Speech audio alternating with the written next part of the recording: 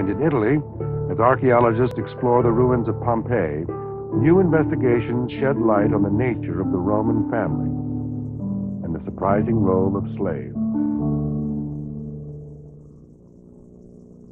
Who do we live with, and why? What can these ancient families tell us about our own family?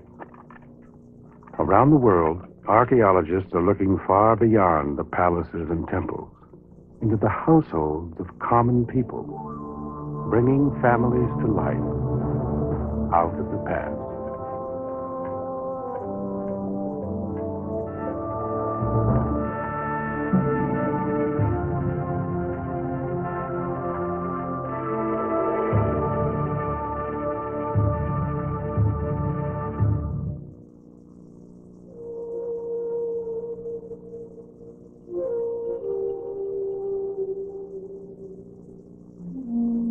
What makes households so different from culture to culture? Archaeologists are looking for patterns in the past. Their search takes us back to a time when the home was the center of society, protected by the god of the hearth.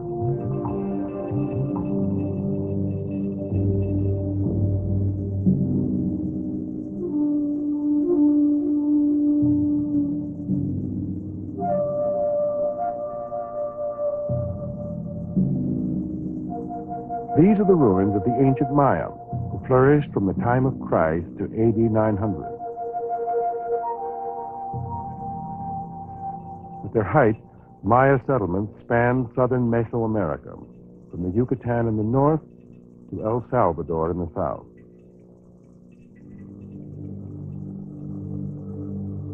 The Maya left behind dozens of cities, marked by tall pyramids and imposing statues.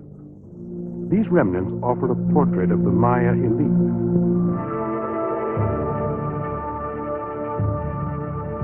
We want to deal with the common people, the people who are doing the farming, who are making the pottery, who are doing the work for supporting society. And it's about time we know something about them, how they lived. Were they really exploited? Were they living lives of desperation, just barely eking out an existence under the oppressive machinery of an exploitative government, or were their lives fairly rich?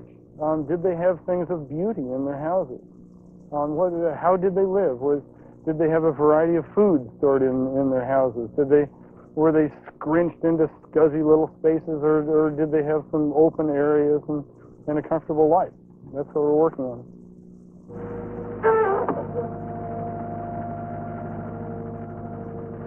Sometimes an archaeologist's search is helped by accident.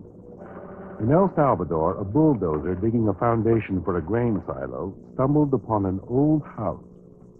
Could this be the evidence that Sheets was looking for? People in the area had seen well-preserved floor, good artifacts on the inside, thatch roof collapsed down onto the floor, but perfectly preserved. They all thought it's a recent house under a recent volcanic eruption. When I came here, I thought exactly the same thing, but being curious about things, I decided I'd like to know what it dated to.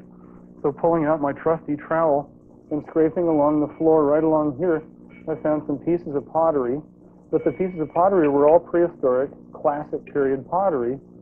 I was looking for a Coke bottle, a piece of plastic, some tin foil, something to give me an idea what the date of the structure was. Only prehistoric pottery. So immediately I perceived a powerful opportunity to really embarrass myself professionally by saying, whoa, it's prehistoric, it's fantastic, total preservation. Decided a little bit of caution here before doing that, and submitted a series of thatch samples for radiocarbon dating, and they all came back with an age of about 1,400 years. In Suren, El Salvador, archaeologists had stumbled upon a rare find.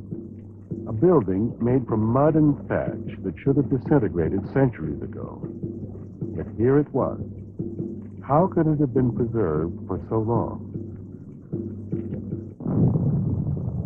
The 1980 eruption of Mount St. Helens provides a picture of what happened in Suren 1,400 years ago. You'd hear a big explosion because it happened all at once, and you'd see a huge black cloud coming at you.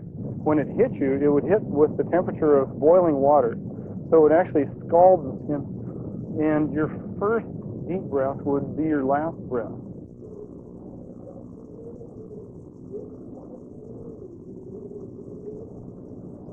Day after day, the volcano at Seren spewed tons of searing ash across the countryside. Everything within 5 kilometers was buried beneath the ash. The homes of the Maya were destroyed.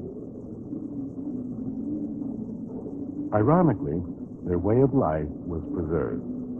People didn't abandon their things. They left things exactly where they'd placed them. And we have an opportunity to study people, their individual activities, what they did, their successes, their failures, their frustrations. And so it's an opportunity to study people and families like we've not had before in this area of the New World.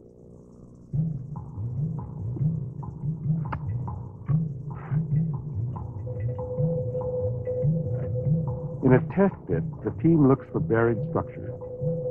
With still more houses lie beneath the sugar cane. After days of digging, the test pit is 3 meters deep. The workers have found a large piece of wood. It may be the remains of a roof timber.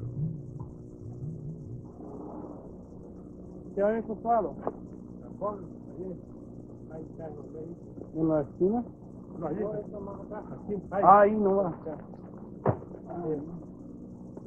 Algo grande.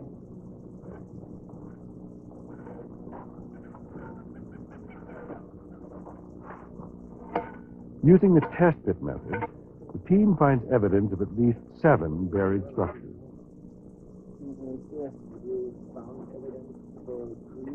Full excavation begins.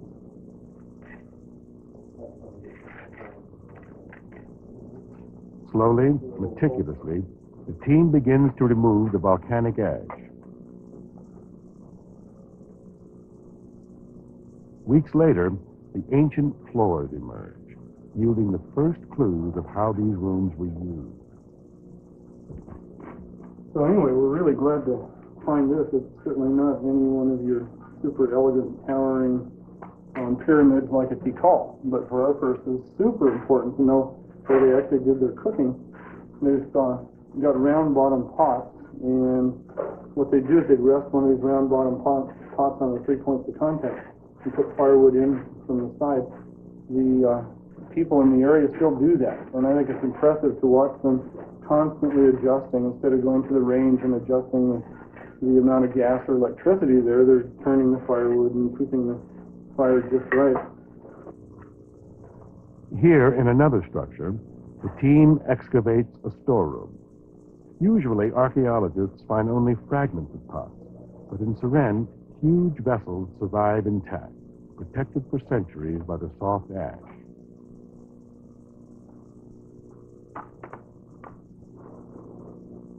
Amazingly, inside these vessels, the archaeologists find carbonized cacao seeds, squash, chilies, and beans.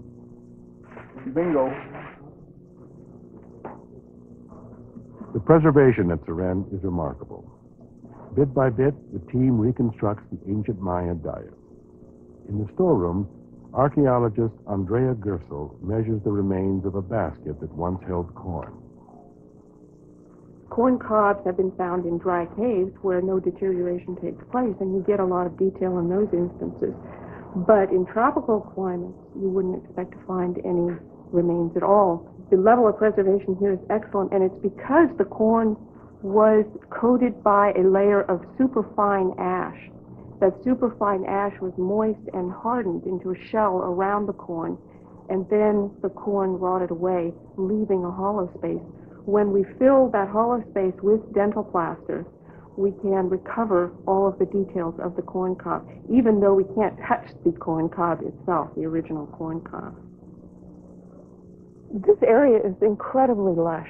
It's incredibly rich, and the variety of plants and foods, just wild foods that can be collected here today, is marvelous. I imagine 1,400 years ago the variety was at least as great, and so I don't think living here would have been very difficult at all. At Seren, household members grew their own food and made their own tools, pottery, and clothes.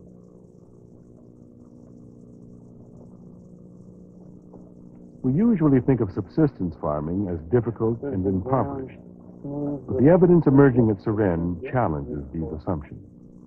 Quite frankly, we are surprised by the richness of material possessions in a fairly broad sense. Beautiful polychrome painted gourds, and the amount of food they had stored in the house is fairly impressive, and the range of foods. They're not just scrounging, not just sort of eking out an existence. They're really living quite well. Monkey tail, look at that. From mouse bones to axe blades, the details of daily life preserved at Suresnes astonish the archaeologists. But it is only a beginning. It will take several seasons to excavate the remains of an entire household, and several decades to excavate the entire community.